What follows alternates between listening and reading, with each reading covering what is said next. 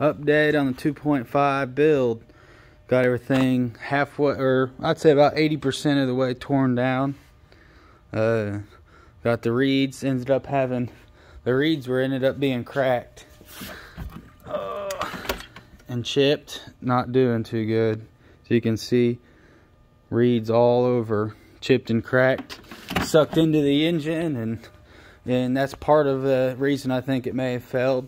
The other part is I think that they did the oil delete incorrectly on this, and I think it was running way too lean because of it. I think that they didn't seal it right, and after the oil delete, and there was air leaking into it, making it run lean on this side, because I believe right here is where you plug it, and I believe that this is the left side that was running lean, and ended up hurting it.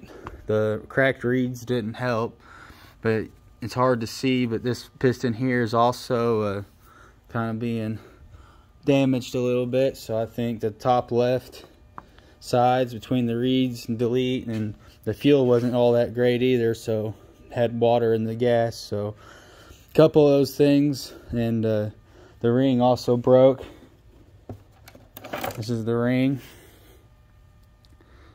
not too good, came out of there. So those things will be the way we tackle it.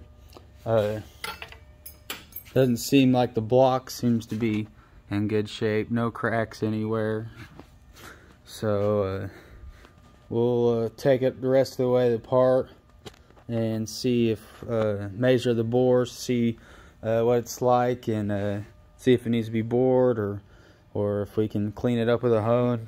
So that's our progress. Got the flywheel off and everything, so that's where we're at. We're gonna pull the power head next and see what we can do.